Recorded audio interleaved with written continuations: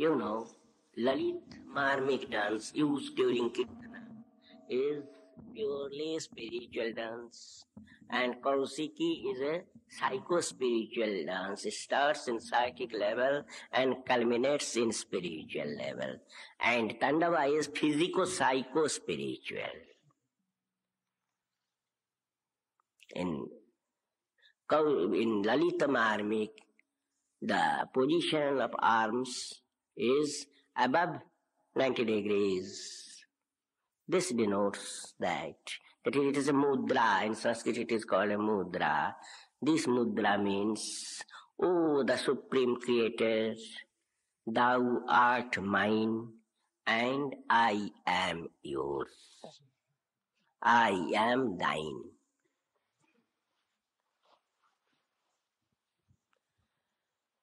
Now, everywhere in the world you will see one is in possessive case and another is owned by that person or that entity. That is, each and every object has got certain entitative relationship with others. And what's the entitative relationship with the Supreme Creator? Supreme Creator belongs to one and all, and the created beings all belong to the Supreme Entity. This is the philosophical interpretation. Even in the field of occult science, it is the only interpretation. But for a devotee, the interpretation is not like that. Amongst devotees, there are three clear categories. One category, say, third grade category, they'll say, Oh Lord, you belong to everybody. You belong to one and all. And because I am also included within the scope of all, that's why you belong to me also. You belong to all. That's why and I am within the scope of all. I am not beyond the scope of all. So you belong to me also. And the second great devotee will say, No. It is not the correct psychic approach. You belong to me.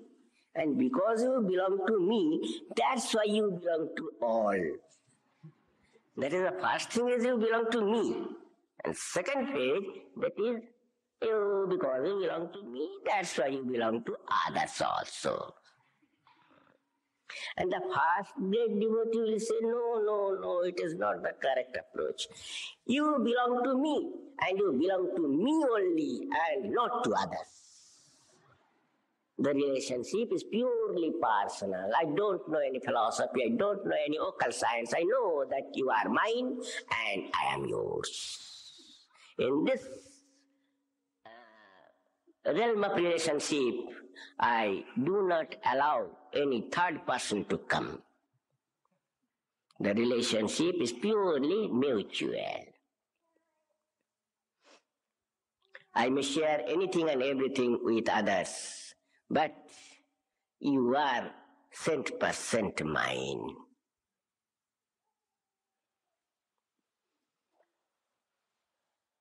I hope you boys and you girls belong to the first grade of devotees.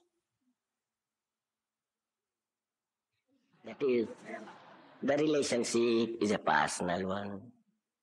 And in case of this personal relationship, there is some other important aspects of philosophy, and that is,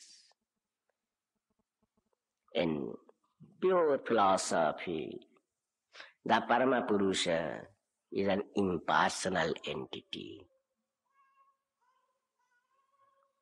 In occult science, he is a blending of personal and impersonal entities. In philosophy, just now I said, the Paramapurusa is an impersonal entity. It is the nucleus of this cosmological order. That nucleus is certainly not a personal entity. Because he is above the scope of all mundane explanations. So, he is certainly an impersonal entity. And in the realm of spiritual cult, he is a blending of personal and impersonal entities. That is, while approaching him, while accepting him as the only object of adoration, he is looked upon as a personal entity. But when his entitative existence is not accepted as the only object of adoration, that is, he is accepted as the only source of creation, in that case he is an impersonal entity. That's why I said that in the cult of spirituality, he is a blending of personal and impersonal entities. But in the realm of devotion, he is purely a personal entity. He is mine. He is my father. He is my closest relative. He is my bigger self. He is not a second entity. That is, the relationship is purely a personal one. There cannot be any love with an impersonal entity. One cannot be in love with an impersonal entity. Love requires a personal entity. Now, as the relationship is a personal one, and as the entity of the Paramapurusa is purely a personal one in the field of divinity or in the field of devotion, the interpretation of the creation also varies from other philosophies or occult spirituality. Ask a philosopher why this universe was created. What for the Paramapurusa created this universe? He won't be able to satisfy you with the reply. He will say, perhaps this was his idea, or perhaps that was his idea, perhaps this was the motive, perhaps that was the motive. That the reply is vague, not to the point, never to the point. Ask an adherent to the actional cult, he won't be able to satisfy you with the reply. He'll say there are so many flows of expression. This universe is a mess of waves of different lengths, of different sounds and different colors. But these replies won't satisfy a devotee, won't satisfy a spiritual aspirant. The spiritual aspirant or a devotee will say, the reply is very simple. My Supreme Father, before the creation, my Supreme Father was alone in this universe. There was nothing.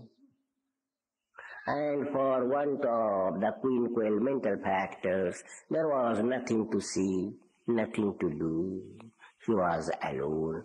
Suppose you are alone in a particular village or in a particular house. What will be your position? What will be your mental condition? You will be just like what? An insane person, a mad. So in this vast cosmos, my father was alone. Just try to feel what was his condition, what was his mental condition. So just to save himself from the monotony of singularity, he created this universe just to play with his children. This is the only reason. I know no other philosophy. This will be the reply of a devotee. Savaesha tadadrastana pasya drishyamekarat mene shantamibhatmanam supta shakti rasuptradik.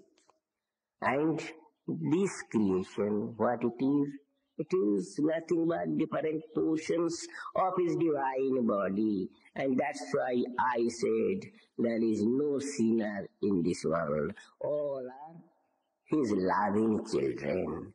You boys, you girls, forget your past and start your life afresh with this subtlest and noblest idea that you are inseparable particles of that supreme entity, of that Parama Purusha.